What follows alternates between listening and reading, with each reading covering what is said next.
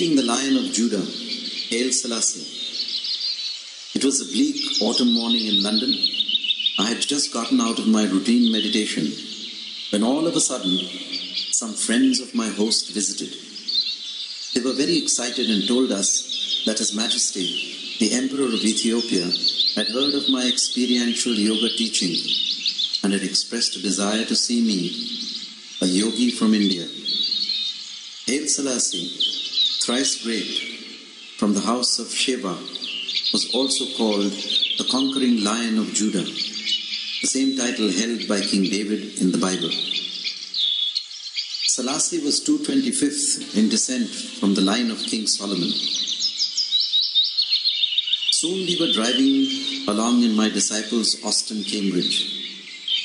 Our guides, who had established contacts with the House of Ethiopia, were very happy to be party to this great meeting. I was told to keep this meeting a secret because His Majesty was a guest of the royal family of England, and for all practical purposes, to the African and Rastafarian religious communities, he was thought to have left his bodily abode in 1975. However, this was untrue, as I recall meeting with him 7 years later in 1982.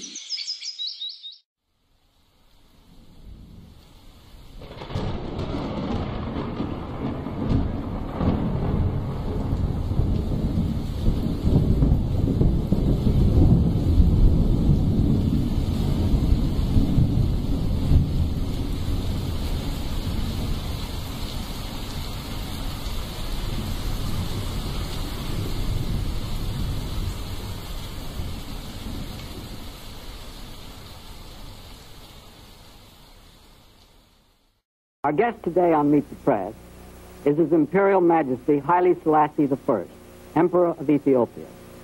The Emperor is a direct descendant of King Solomon and the Queen of Sheba, and he rules over the oldest Christian nation in the world. During his reign of more than 30 years, he has been a strong advocate of collective security. His troops served with the United Nations in Korea and the Congo, and he has been in the forefront of the movement for African unity. The Emperor played a leading role in the recent conference of independent African states. The Emperor will speak in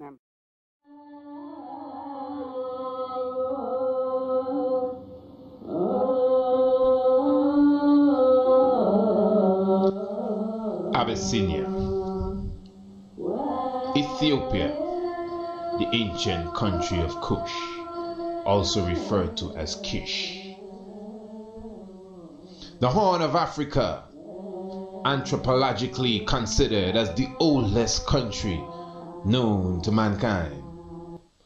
The oldest fossils of human beings have been found in Ethiopia. The Ignish, also referred to as Lucy, 3.2 million years old. Kadenumu, 5.7 million years old. Ethiopia, the oldest known country mentioned in the Bible, the first country that is a country referred to and recognized as a country today. Genesis chapter 2, verse 13, clearly speaks of this river that encompassed the whole land of Ethiopia. The river is referred to as the Gihon. The Gihon is the river Nile. The river Nile encompasses Ethiopia and flows out of the highlands of Ethiopia, according to the ancient papyri. The river Nile flows from the land where the god Hapi dwells. The river Nile is perfectly aligned with the Milky Way, the very same galaxy that we live in. The very banks of the river Nile in Ethiopia is the very same area where civilization in general began. Science and mathematics had its birth on the banks of the river Nile. Even the concept of a god and the concept of worship in general began on the river Nile. In the book The Destruction of the Black Civilization, written by Chancellor Williams, it specifically shows us that Kemet, which is referred to as Egypt today, is the first daughter of Ethiopia. In the book of Kings in the Bible, chapter 10, 1 Kings specifically, it speaks of the visit to King Solomon by the Queen of Ethiopia, the Queen of the South, the Queen of Abyssinia, Queen Makeda, referred to as the Queen of Sheba. But the Bible does not go in depth as it relates to this visit. But there is an ancient manuscript by the name of the Kebra-Negas. And the Kebra-Negas, specifically, when translated into English, means the glory of the kings, the glory of the Ethiopian kings specifically. The Kebra-Negas goes into the visit of Queen Makeda to King Solomon and shows that they brought forward a son, Menelik I, the product of their union. But the Kebra-Negas also goes into the Spirit of God. It speaks of the pearl. The pearl is said to be the presence of God with man. This pearl or this Spirit of God shall travel through a specific people and through a specific family lineage, a specific bloodline, until it comes to a specific human being. This spirit or this pearl was said to have passed through Abraham and passed through Isaac and passed through Jacob. This spirit and this pearl is said to have passed through David and have passed through Solomon and has gone even into Menelik I. Menelik I took this pearl. Menelik I took the Solomonic lineage and the Davidic throne and returned to Ethiopia, where he became the king of Ethiopia. But through the grace and blessing of God, Menelik I also took with him the artifact known as the Ark of the Covenant. The Ark of the Covenant, according to the Bible, represents the presence of God. God dwelled in the Ark of the Covenant. When the high priest went and spoke to God, it literally means that he approached the Ark of the Covenant. The Ark of the Covenant was placed in the holies of holies, the holiest of all rooms. This was the dwelling place of the Ark of the Covenant. The Ark of the Covenant would not have gone to Ethiopia with Menelik I unless it was the will of God. The Kebra-Negas says that Menelik I returned to Ethiopia with the firstborn of all the noble from the house of Solomon. And he also returned with the Ark of the Covenant, again with the Solomonic throne and the David monarchy. The ancient Spirit of God, according to the Kebra-Negas, the pearl, this spirit that shall reach to the Messiah, also returned to Ethiopia with Menelik I. In the book of Acts, chapter 8, it speaks of Philip, which is the disciple of Christ, in his Amharic persona. His name is Iesus Christus. And Philip met this Ethiopian official from the house of Queen Candace. The Ethiopian official was a eunuch. And Philip taught him of the Christ that was amongst them, Iesus Christus, and showed the eunuch that this Messiah that you read of in the book of Isaiah is the same man that I know. And the story in Acts chapter 8 says that the eunuch took this order that was taught to him by Philip, the order of Christ, and returned to Ethiopia with this order. And this is why, historically speaking, and archaeologically as well, Ethiopia is the oldest known Christian country and Christian kingdom in existence today. So when we understand this scientific move, which obviously came directly from the courts of God. That the Ark of the Covenant, the very presence of God, went to Ethiopia. The Solomonic lineage, the Davidic throne, of which God says in the Bible, he shall establish a king forever, and even he himself shall come and sit on this throne. But the throne now is in Ethiopia. How mystic it is that even all the firstborn of the house of nobles returned to Ethiopia. And then, as we saw in the book of Acts in the New Testament, even the true order of Christ, not the regular Christendom now, not the make-believe mockery that was invented 100 years after the Messiah left the presence of his disciples. No, we're speaking of the true order that the true black Messiah left with his disciples, that went to Ethiopia. And that has made Ethiopia the oldest Christian country, not Coptic Egypt, but ancient Ethiopia, the oldest Christian country. All of this was done for a reason.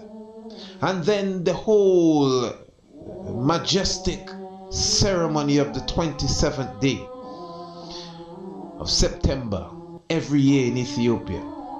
It is referred to as the Feast of the Commemoration of Maskal, the commemoration of the finding of the true cross of Christ by Queen Helena. And according to the ancient prophecy, the cross of Christ shall return to Ethiopia. The cross of Christ in Ethiopia, the Ark of the Covenant in Ethiopia, the Solomonic lineage, the Davidic throne in Ethiopia. The lineage of the Messiah is in Ethiopia.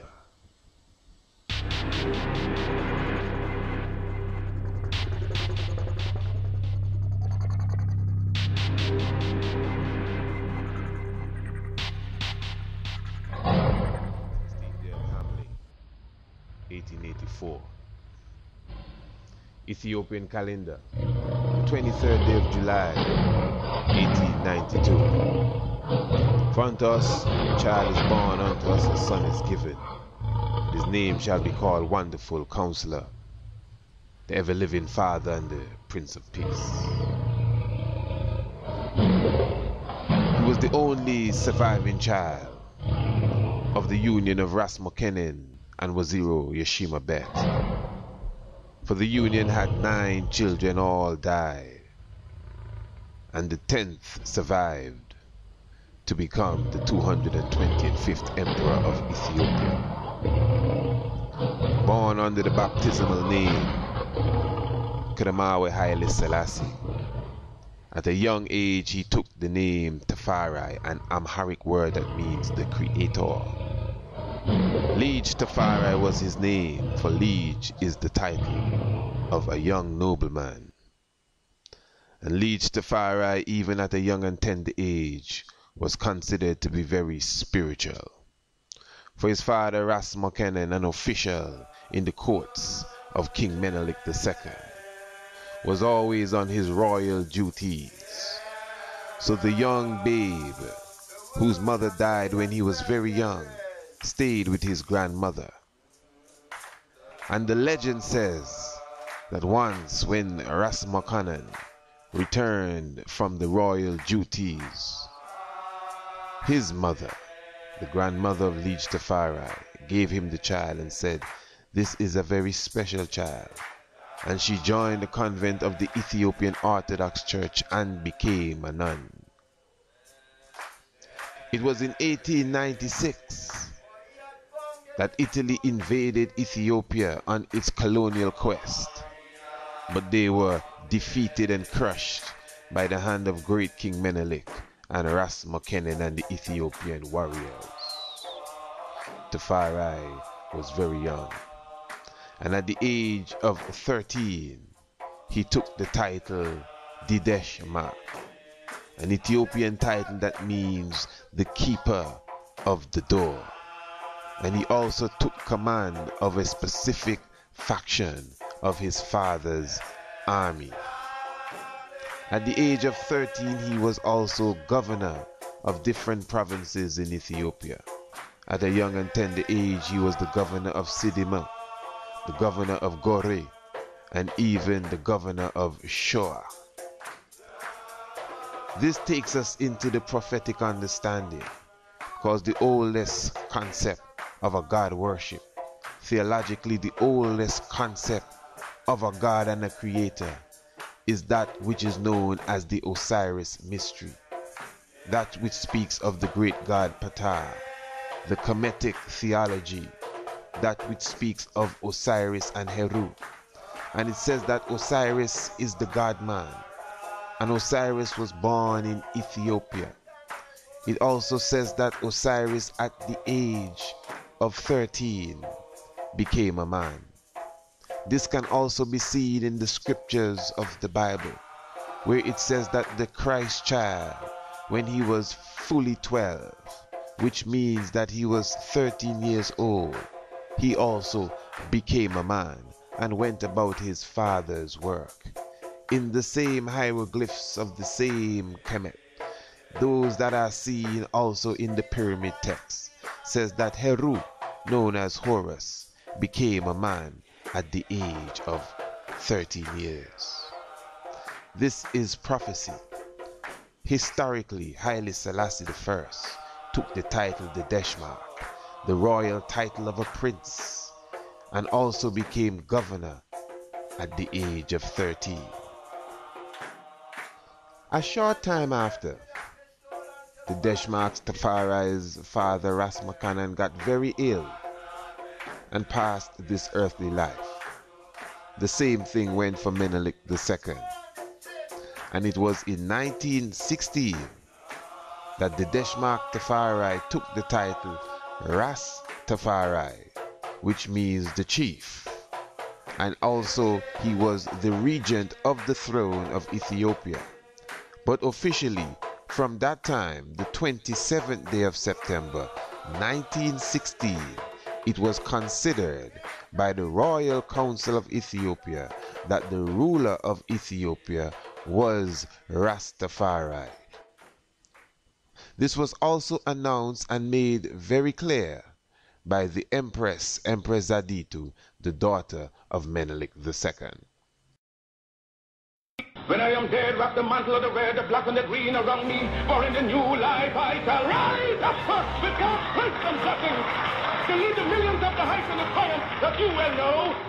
Look for me in a world when I'm a storm. Look for me all around you, for in God's grace I shall come back with countless millions of black men and women who have died in America, those who have died in the West Indies, and those who have died in Africa to aid you in the fight for liberty, freedom, and life. It was the 27th day of March, 1928, Elwes Park, Jamaica.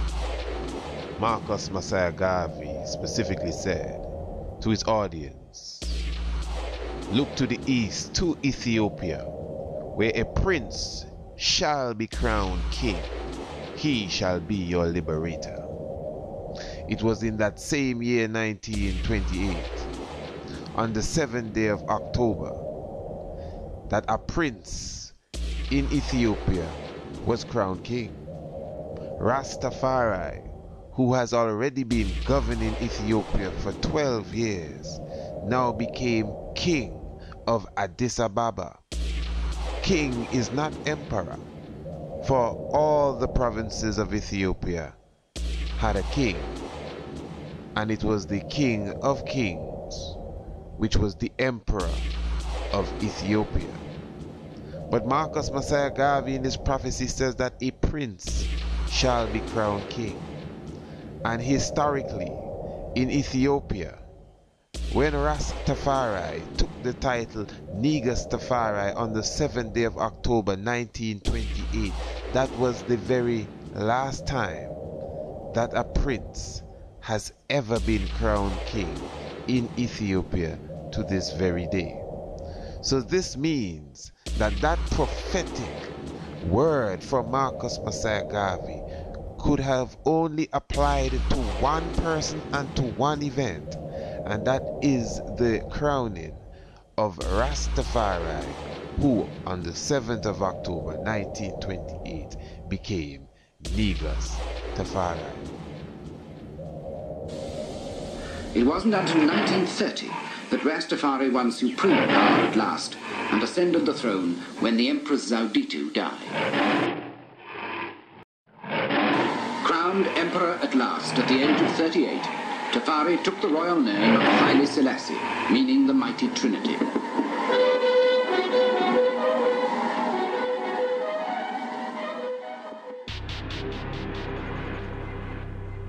In the book of Genesis chapter 15 verse 13, God clearly shows Abraham that his children and his seed shall go into captivity for a period of 400 years. In the book of Deuteronomy, it clearly shows that this captivity shall happen by ships.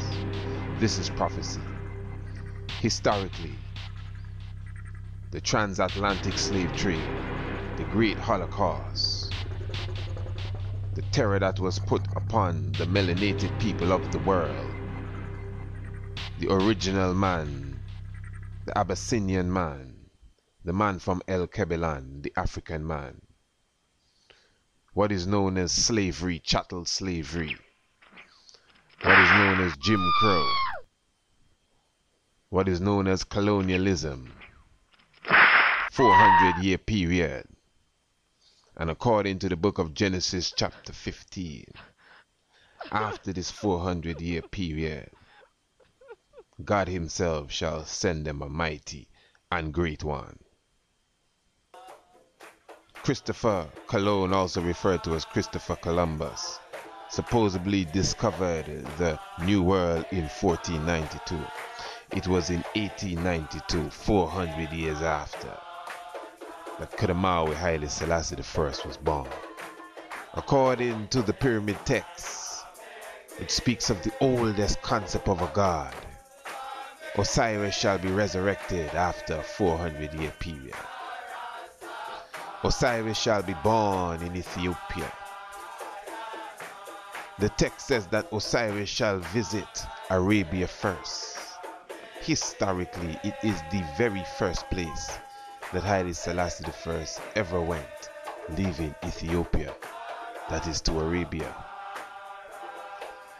The glyph clearly says, again, that Osiris shall become a man at the age of 13. And Osiris shall be crowned king of the world, and 72 officials shall come to his coronation.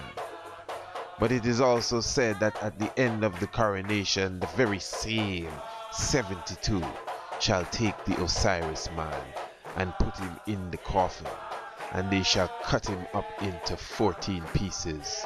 Some rendition actually says that they shall cut him up into 16 pieces, and they shall throw him in the river, where he shall be underground for 5 years.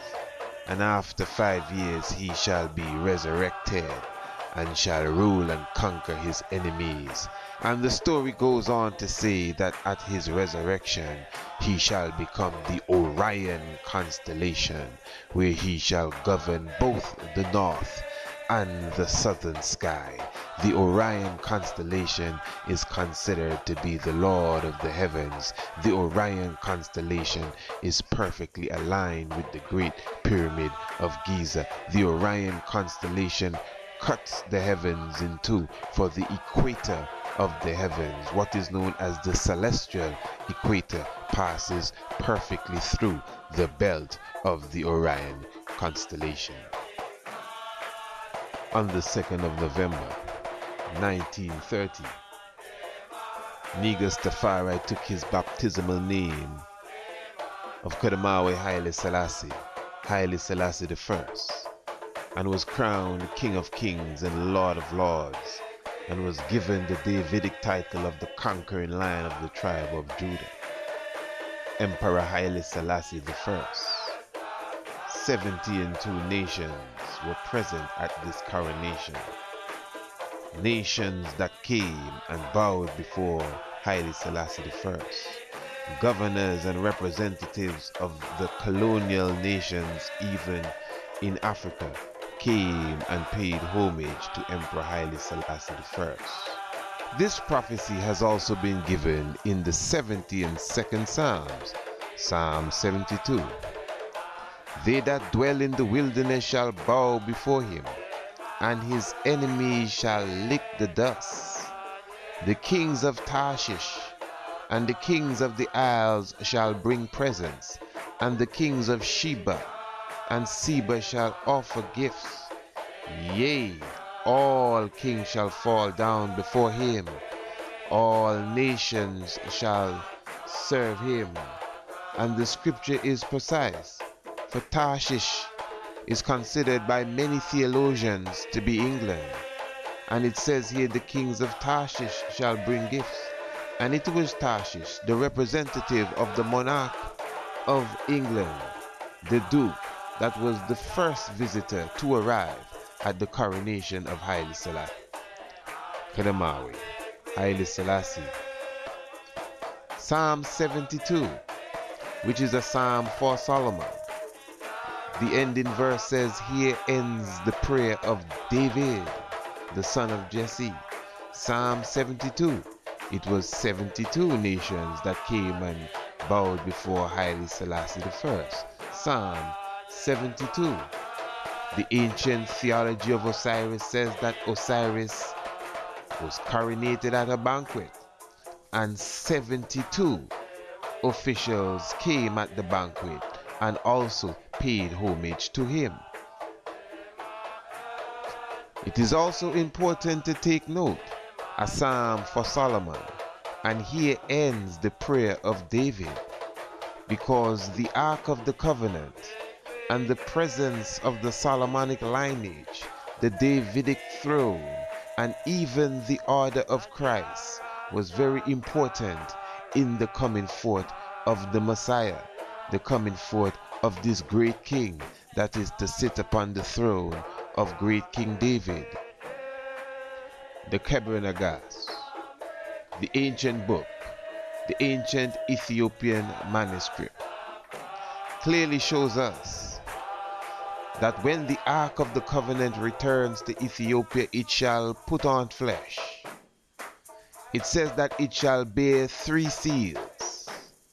It says that the Ark of the Covenant shall be represented by a king, which shall be the final king to sit upon the throne of great King David. This is seen in the ancient prophetic manuscript known as the Kebra-Nagast. The Ark of the Covenant has always been considered as the presence of God. And this is why David in Psalms 130 and 2 wished to build a house for God, which is a house where the Ark of the Covenant can dwell. For the Ark went from tent to tent, but now David desired to build him a house. It was King Solomon that built the house for the Ark of the Covenant, the temple for the Ark of the Covenant. So this is why in the New Testament, when Christ says, I shall break down the temple and build it up, they were wondering, who shall break down this great temple that Solomon built? He said, I'm not speaking of this structure, I'm speaking of my physical self, because the physical structure of Christ, the physical structure of the Messiah is the temple of God. It is the temple where the Ark of the Covenant dwells. So the Messiah, the Christ man, represents the temple that Solomon built. And this is why the Christ man is of the lineage of King Solomon. This is why the Christ man is of the family tree of great King David, because the Christ man is the temple wherein the Ark of the Covenant shall dwell. And this is why the Ark of the Covenant left the presence of Solomon via Menelik I, his son, from the union of the Queen of Sheba, and returned to Ethiopia, where it shall dwell continually. And this is why his lineage, the Solomonic lineage, also left from Jerusalem and went to Ethiopia, where it shall dwell, its original home. This is why even the true order of Christ, seen in the book of Acts, left from Philip and went to Ethiopia, where it has been established. And Ethiopia is the oldest Christian kingdom historically known. And this is why the Ark of the Covenant is very important for the presence of God. In 2 Chronicles chapter 7 verse 10, it speaks of the dedication of the house that Solomon built. And it gives the day of the ending of the feast of the dedication of the house that Solomon built. And according to the scripture, it was the 23rd day of the 7th month that they sealed the dedication of the house that King Solomon built. Remember, the house that King Solomon built is more than just the house that King Solomon built, but it is his lineage, his bloodline, his family tree. That is the house that Solomon built, the house of King David, the house of Solomon, the house of Sheba, the house of Menelik I, the house of Ethiopia is more than just a house. It is the lineage, the royalty, the pearl that the Kebra speaks of. So the house that King Solomon built was dedicated on the 23rd day of the 7th month.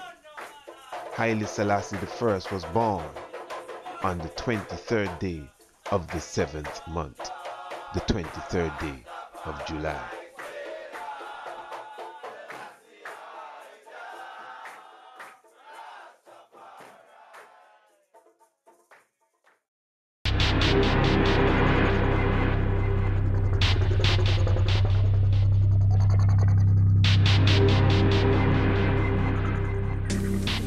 I was walking with my sister in the Victoria Park, and I looked up. There was a man coming towards me, which I found very striking. He was immaculately dressed, but he was quite small, but very, very powerful. Great sense of energy coming off him. And he walked up to us and spoke to us, and with great charm. He had a very gentle, quiet voice, very quiet. He patted me on the head, and I can remember to this day the sense of being in the presence of someone who was more than a man. His eyes were very powerful, very dark, but very truthful. There was a sense of truth, honesty, perfection. And this is a memory that stuck with me all these years, and I'm pleased to admit it. Menelik II made a decree before he passed that all the emperors after him shall take the title, the Lion of the tribe of Judah. Li Juatsu, who disgraced his throne and was never officially coronated, was disposed by the royal committee and the churchical council. Haile Selassie I became the Lion of the tribe of Judah, and the only Lion of the tribe of Judah from that time, when coronated in 1930. The 23rd day of July is also the beginning of the cycle of Leo, the lion constellation in the zodiac belt. The 23rd day of July, 1892 specifically, brought to an end a 7-year drought in the Horn of Africa that very specific day. Revelation chapter 5 clearly says, and one of the angels said, "Weep not, for behold, the Lion of the tribe of Judah hath prevailed to take the book and loose the 7 seals thereon." The coronation of 1930 was not just the coronation of Emperor Haile Selassie I. It was also the coronation of Empress Waziri Menen. Never before in the history of Ethiopia, modern history specifically, has a coronation taken place where the emperor and the empress was coronated at the very same time, in the very same place, in the very same way. Haile Selassie I came and renewed the original tradition and brought back the philosophy with clear understanding of the Messiah being of the male and female polarity. Let us make man. By the time Haile Selassie was coronated in 1930, all of the states of Africa came under European domination, went under slavery, and was colonialized. Ethiopia is the only African country that has never been colonialized, that have warded off the Italians and all the other Europeans when they invaded Africa on their quest to enslave the melanated man, the black man, and on their quest to colonialize and exploit the land of Africa. This takes us to the book of Psalms, Psalms 87. This psalm says that his foundation is in the holy mountains, and the Lord loveth the gates of Zion more than all the dwellings of Jacob.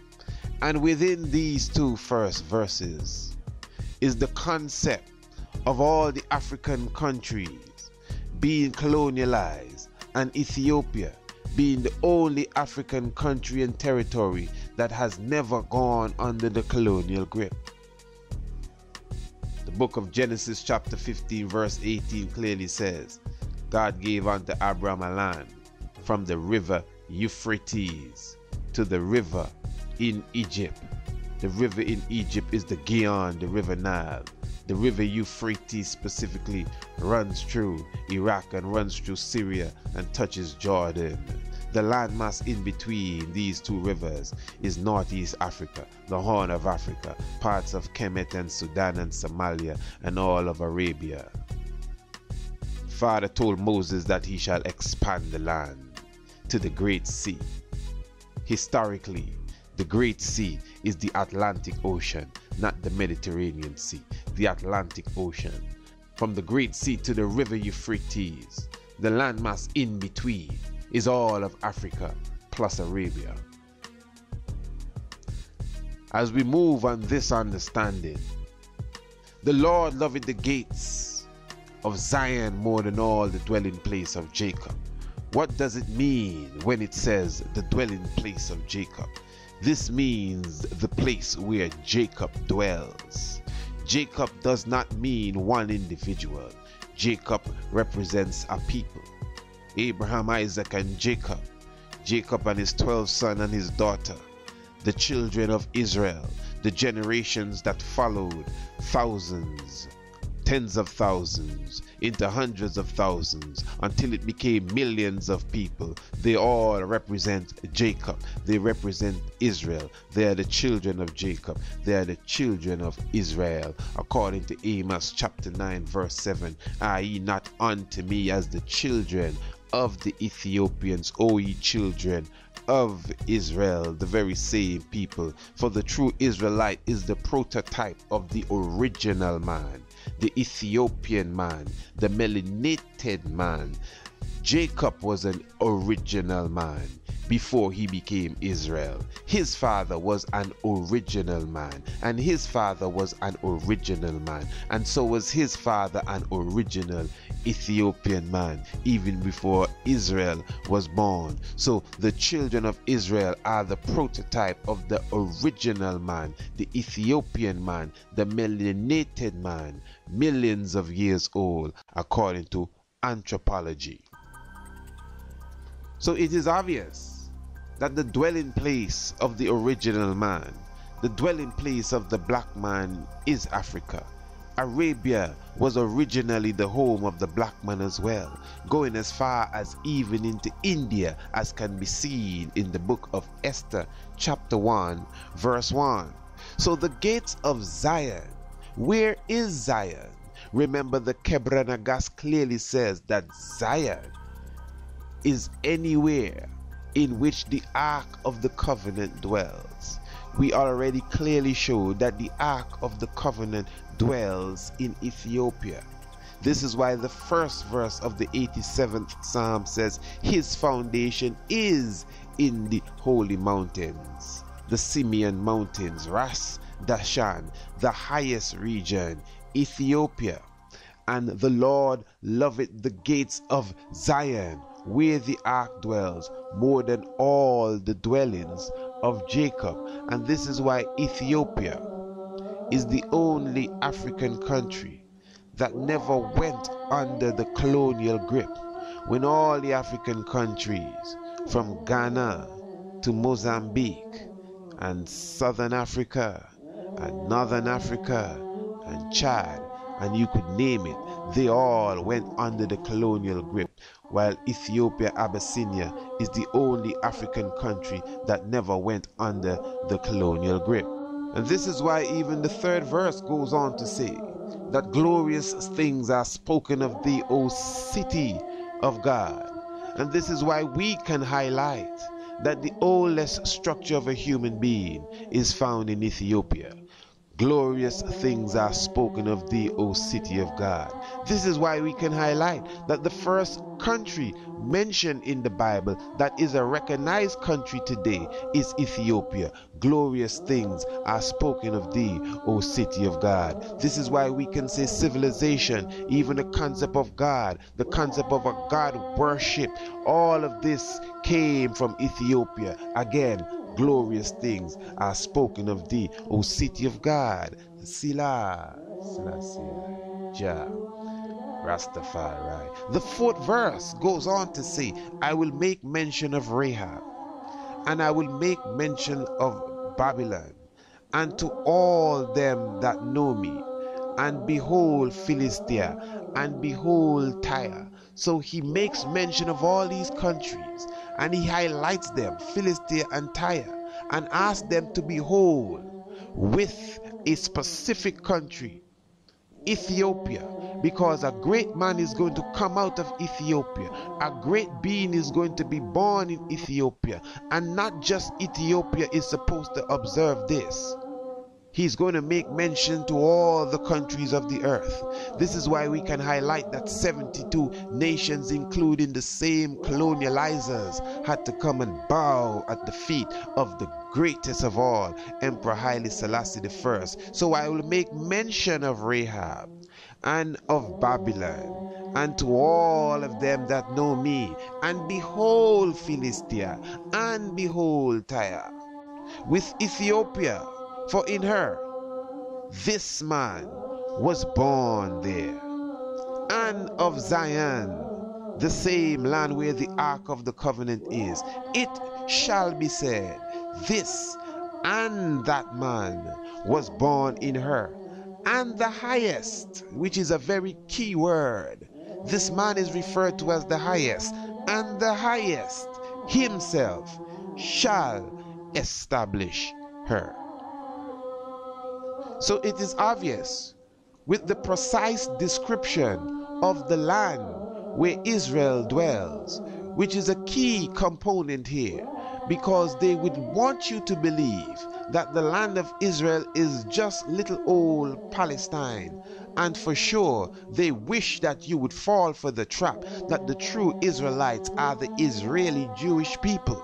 But with the true understanding that the real land of Israel is all of Africa plus Arabia, including Palestine, and the true Israelites are the melanated people, the black people of the earth, and the scripture shows you that God loves Zion more than all the dwelling places of Israel. And you could comprehend that Zion, according to the Kebra Nagas, is where the Ark of the Covenant dwells.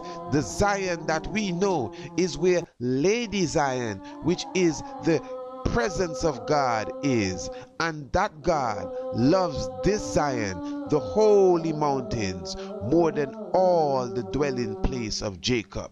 Historically again, all the dwelling places of Jacob went under the colonial grip, except Zion, except the place where the Ark of the Covenant is, except Ethiopia. And of Zion it shall be said that this and that man was born in her, the very same Ethiopia. And again, a very key word, the highest himself shall establish her. Who is her? Zion, Ethiopia, the highest shall establish her. This can be proven historically.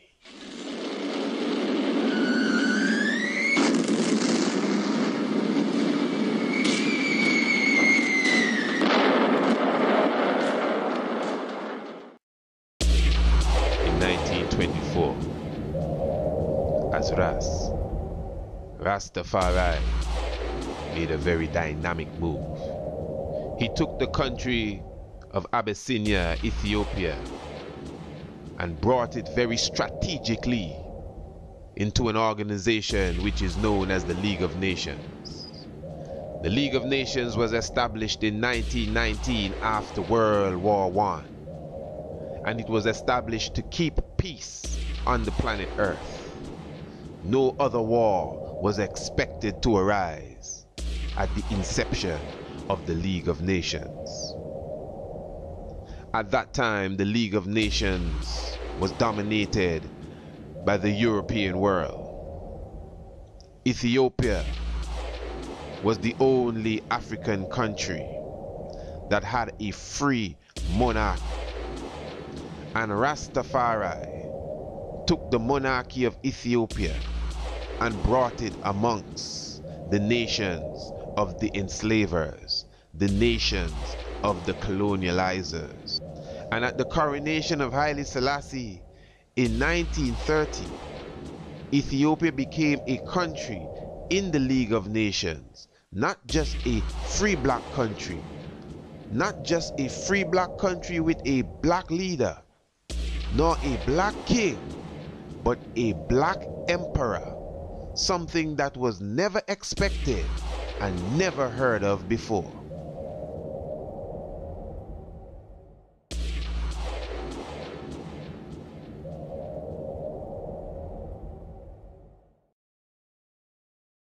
In 1935, Italy launched a dreadful attack on Ethiopia. Italy came in with its tanks and its planes and its ammunitions and its bombs. Italy was also a member of the League of Nations. And according to the League of Nations, Article 16 of its protocol, it is illegal for one member of the League of Nations to attack another member in the very same League of Nations. And if it arises that such happens, all the other members of the League of Nations are to immediately sever themselves from the villain or the miscreant. The villain in this case was Mussolini and Italy. So the League of Nations was supposed to sever or cut off Italy immediately. Instead, they voted on it, and the votes took months, and the months went into years, and Italy was bombarding Ethiopia, and they were even using mustard gas, which was illegal according to legal warfare, and it was not even a legal warfare. Emperor Haile Selassie I went on the battlefield. Emperor Haile Selassie I was on the front line of the war. For the last time, Ethiopia's warlords and warriors assembled in Addis Ababa. Solemnly they circled St. George's Cathedral, drawing strength from heaven and the emperor as the invading armies drove deeper into Ethiopia. For the last time, the emperor led the procession around the Coptic church, heart of an ancient Christian tradition threatened by Rome. The League of Nations turned their back on Ethiopia. The League of Nations expected Mussolini and Italy to win the war. Haile Selassie, on the 5th of May 1936, left Ethiopia. On his way to Geneva, Switzerland, to address the League of Nations. Haile Selassie addressed the League of Nations on the 30th of June 1936. The League of Nations has never been addressed by a head of state. It has always been representatives. It has always been envoys. nations. It has always been foreign ministers, but the head of state would not address the League of Nations. This was a break of protocol. Haile Selassie I says he cannot send anyone to address the League of Nations. He himself has to address the League of Nations. And he addressed the League of Nations. He is the only head of state to have ever spoken to the body which represented the leaders of the world. He did not speak as just a leader.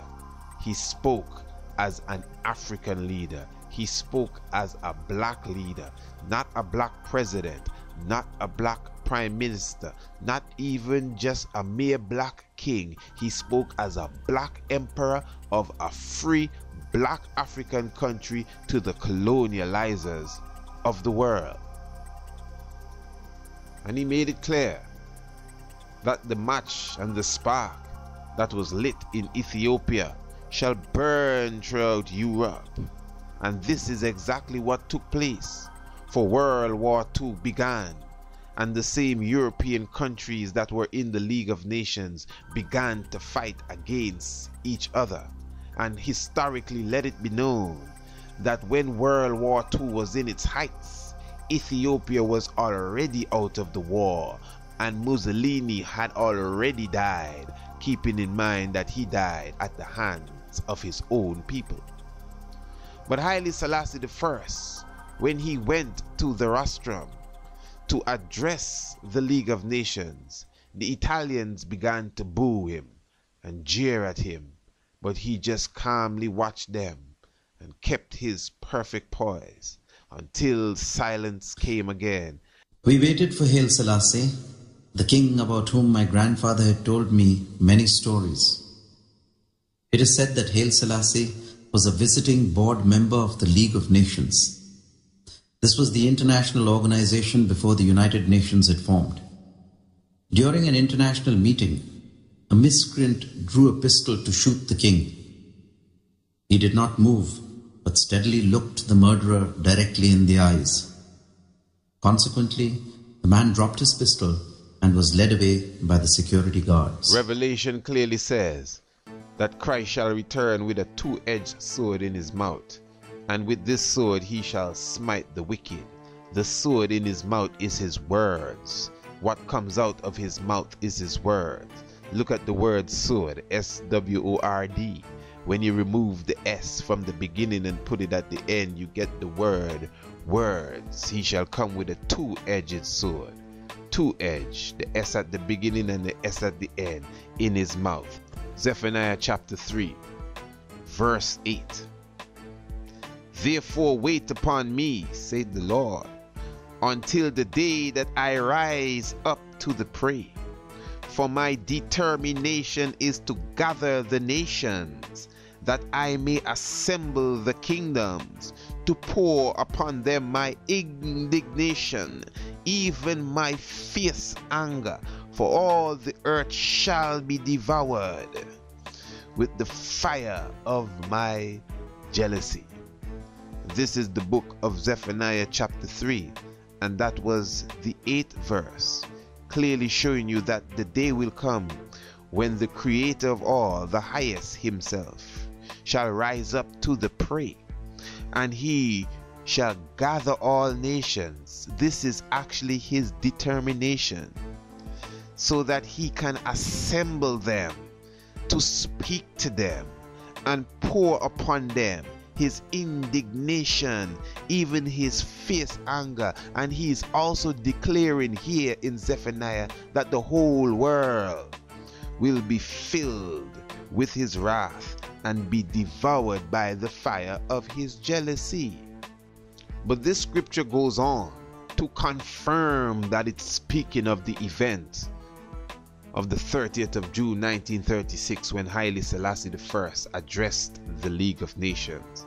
It says in the 9th verse, "For then will I turn to the people a pure language, that they may call upon the name of the Lord, to serve him with one consent. From beyond the rivers of Ethiopia, my suppliant, even the daughter of my dispersed shall bring mine offerings. And this is very clear, because when Haile Selassie I addressed the League of Nations, he spoke to them in Amharic, and this is the Ethiopian language. Now, it was protocol again to address the League of Nations in French, or in English, or Spanish, or some European language of which Haile Selassie could have done. As a matter of fact, he began in French by saying good day to everyone, and in French he told them that he's going to address them in Amharic so his words could have more meaning. Remember, this is the Lord speaking, and he's putting out his fierce anger. So he shall turn unto them, not English. He shall speak to them, according to Zephaniah, in a pure language, from beyond the rivers of Ethiopia, my suppliant. And suppliant is a word that means these who I plead for. And this is exactly what he was doing there. He was pleading for his people that were being destroyed at the hands of the European nation known as Italy. He was pleading for the ammunition and weapons that the League of Nations were supposed to supply him. They were supposed to sever themselves from Italy because of its misdoing. And the survivors breathed freely once more. Among them came the emperor to visit and cheer the wounded and to signify his respect for the dead.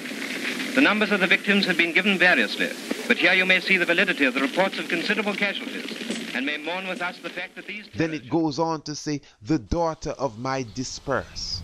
Dispersed means my people that are scattered all over. And Haile Selassie made mention of all of his exiles that were in Egypt. Some of them went to Kenya, some of them went to Jerusalem, some of them was in England and other parts of Europe. Haile Selassie was not the father of a few children, he was the father of his whole nation. So he was pleading for them, his suppliant, the daughters of his dispersed. He spoke unto these people in Amharic, a pure language. The scripture says the language came from beyond the rivers of Ethiopia. Who is speaking? Verse 8, Zephaniah chapter 3. The Lord shall gather all nations. That is his determination. And he will pour on them his wrath and his indignation, for the whole world shall be devoured by his fierce fire of jealousy. Rastafari.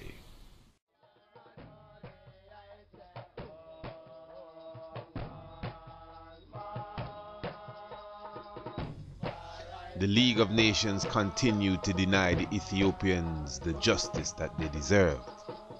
And Haile Selassie I, according to his own words, spent 3.5 years in England. But according to the second volume of the autobiography of His Imperial Majesty Emperor Haile Selassie I, it was the 10th of June 1940 that he began his return to Ethiopia.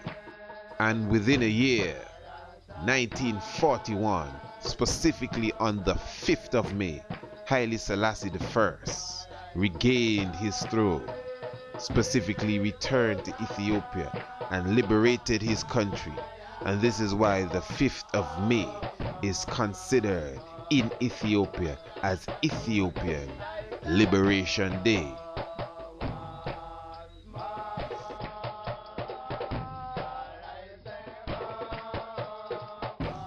According to the Osiris mystery, Asa, the Great One, was born in Ethiopia. He became a man at 13. The story of Asa is parallel to that of the Christ in the Bible. For Asa was seen as a lamb, Asa was seen as the lion. Asa was baptized at the age of 30 by Anpu, Anubis. But according to the story of Asa, he was coronated and 72 individuals came at the coronation. But it was the same 72 that betrayed him and put him in a coffin. Some renditions say that he was cut up into 16 pieces. We already highlighted that the Asa prophecy is mirrored in the history of Haile Selassie I, who was born in Ethiopia, the Ethiopian king who became Deshmark at the age of 13, specifically coronated in 1930, and 72 nations was present at his coronation and bowed before him. But when Haile Selassie I was betrayed by the League of Nations, it was the same members of the League of Nations that had representatives that came to the coronation of Haile Selassie I. Just as the Osiris mystery says, it was the same 72 individuals that honored him, that still took him and put him in the coffin and murdered him. Some renditions say 14. Some renditions say they cut him up into 16 pieces. It was Article 16 of the League of Nations, those who betrayed Haile Selassie I. Article 16 that clearly says that the League of Nations is supposed to sever itself as a body from any other member that attacks another member. Italy attacked Ethiopia. Article 16 was neglected. Instead of cutting Mussolini off, they encouraged him and pretended to vote on the issue. Haile Selassie I took the full matter into his own hands as God and man. We should keep in mind here that the Asa mystery comes from the oldest religious writing, the pyramid texts. And this mystery is not a mystery anymore, for it is fulfilled in Emperor Haile Selassie I. It goes on to say that Asa, after resurrected, became the constellation Orion. But it says that Asa took exactly 5 years to resurrect. Haile Selassie I historically left Ethiopia on the 5th of May, 1936. Haile Selassie I historically went and sat on his throne again on the 5th of May, 1941. This is exactly to the very day, 5 years from the day he left. May is the 5th month, the 5th day, 5 years. Osiris is said, just like the Christ, to have bore 5 bleeding wounds for his people. Osiris resurrected on the 5th year exactly. Osiris went on to become the constellation Orion, and he ruled the north and the south. The United Nations was established after World War II. Haile Selassie I was one of the original drafters of the new constitution of the new United Nations. Haile Selassie is the only head of state that has ever addressed both bodies that govern the world, that is the League of Nations and the United Nations. The only head of state to have spoken to the bodies that decides the runnings of the planet, Haile Selassie I. The story says after Osiris is resurrected from his 5 years of exile, he shall become the constellation Orion, where he shall govern both sides, the north and the south. The only head of state to address both bodies in our modern time that govern the planet, the League of Nations and the United Nations. And he just came out of an exile that lasted exactly 5 years, from the 5th of May to the 5th of May. 5 bleeding wounds because of the 72 individuals that betrayed him, the same ones that attended his coronation to fulfill the oldest prophecy of any god, the Osiris mystery. All praises to the master of ceremonies, Emperor Haile Selassie I.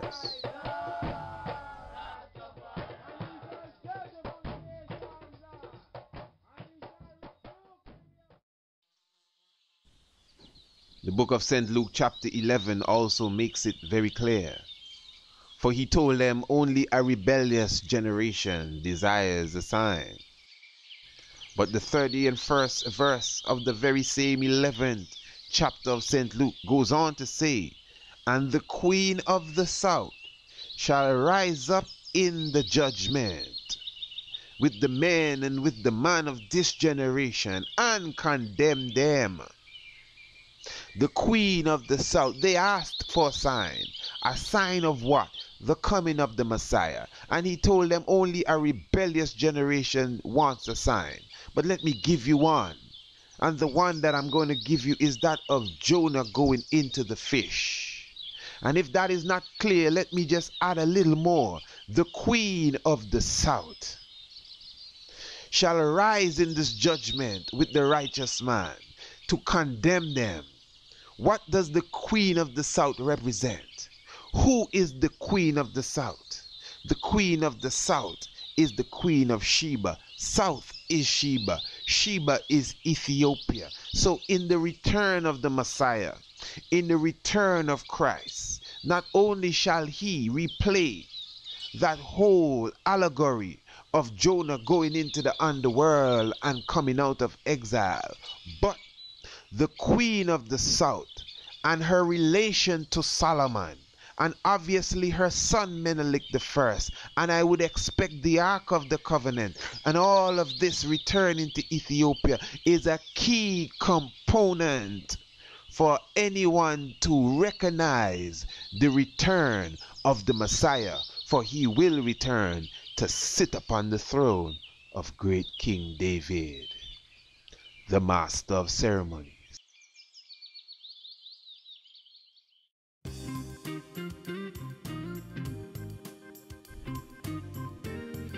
By the mid-1950s, the colonial grip on Africa began to fall. Ghana got its independence in 1957. Kenya and Uganda and Tanzania got their independence in the 1960s. In 1963, in Ethiopia, Addis Ababa, the capital, the Great African Hall was opened, and the establishment of the Organization of African Unity was known around the world. This is why the 25th day of May is considered as African Liberation Day, for this is the day that the Organization of African Unity was officially established in Ethiopia, 1963. Haile Selassie I was proclaimed the father of Africa, for he gathered all the independent African countries under one roof for the first time in thousands of years to speak of a United States of Africa, to consider the plight of Africa and look for the future of Africa as a unity, the economic standard of Africa as a unity. Haile Selassie I established that, and he began the process of breaking the colonial grip off of the African countries that were colonialized. When he visited the United States in the very same year, 1963,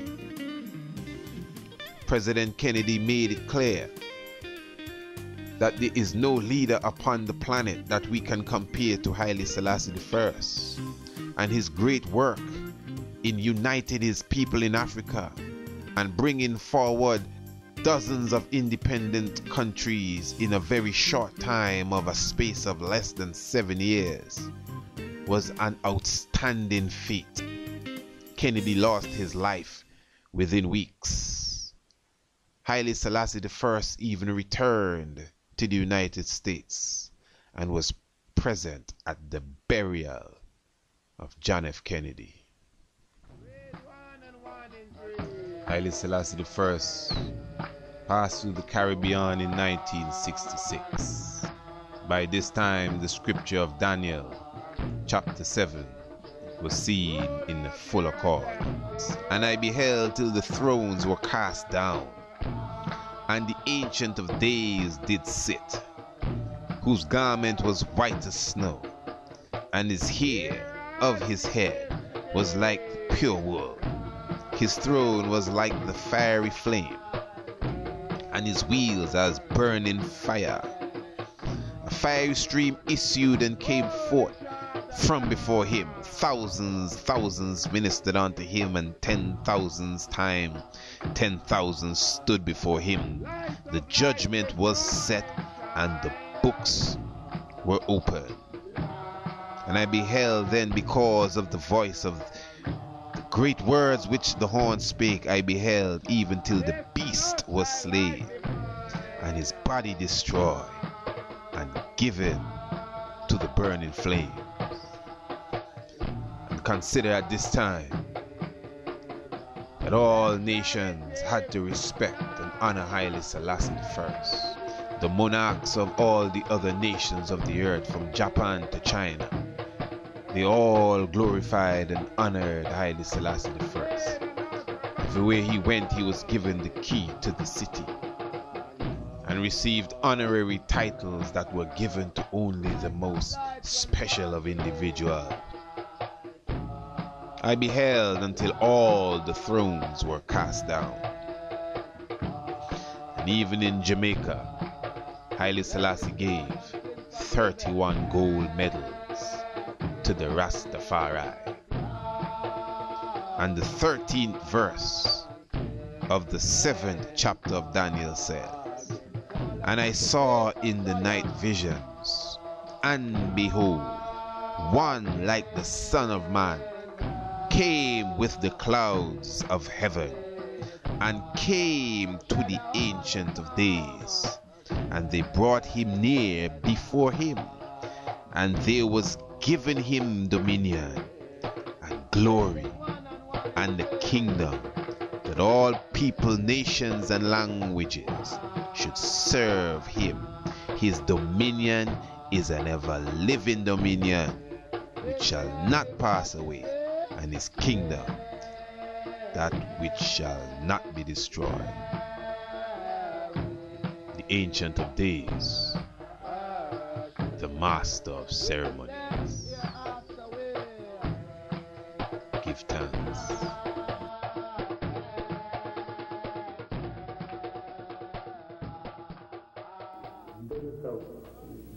ሰላም ዓለም ሁሉ የሚደርስበት ጉዳይ። ይህ ሰላም እንዲጠፋ ይልቁንም ትንሽ መንግስቶች ከኛ ጀምሮ አይፈልጉም። የአፍሪካን አንድነት ግን በመልካም ተመስርቷል። ለዚህም ምሳሌ የሚመስለው ስለ አፍሪካ አንድነት የአሜሪካን ሕዝብ ምሳሌ። በዚህ አኳኋን አፍሪካን ነፃነት ያሉት መንግስቶች ለመዋጋት ሁለት አይነት ይሄዳሉ። ምናልባት በሰላም ይፈጠራል፣ ግን መለከት ካለበት ሰውሳላችንና According to the 101st section of the Kebenegas, it says that when the Ark of the Covenant returns to Ethiopia and becomes the king of all kings and put on flesh, 2 other individuals shall arise with the Ark, Elijah and Enoch.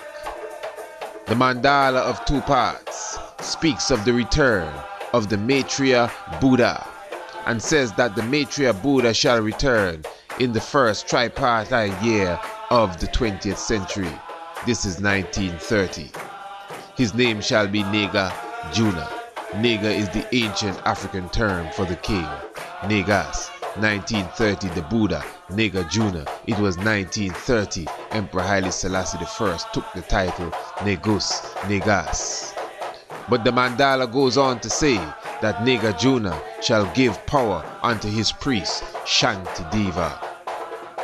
Lord Pakal Ancient Mass clearly says that an ancient king shall arise in the east, and at the same time, a man that represents the Olmec shall arise, as well a man that has beard and locks. The Osiris mystery says that when Osiris arise, he shall come out of the halls of Anubis, and he shall give power unto his son, Horus the priest, who shall reign for 80 years. According to the zodiac belt, Haile Selassie I fulfills the prophecy of the Archer constellation And the Archer constellation Sagittarius is but one of 3 constellations that are fulfilling a specific work in the ecliptic belt: the Archer and the Serpent Holder, which is seen as a tall man with a robe and a turban, and of course the man that goes to the north, Hercules. We shall explore these facts and more in 7. Give thanks to the life giver and the keeper of life, Emperor Haile Selassie I, the power and might of the Holy Trinity, the Ancient of Days and the Light of the World, Madani Alamek Zilabeh, the Master of Ceremonies.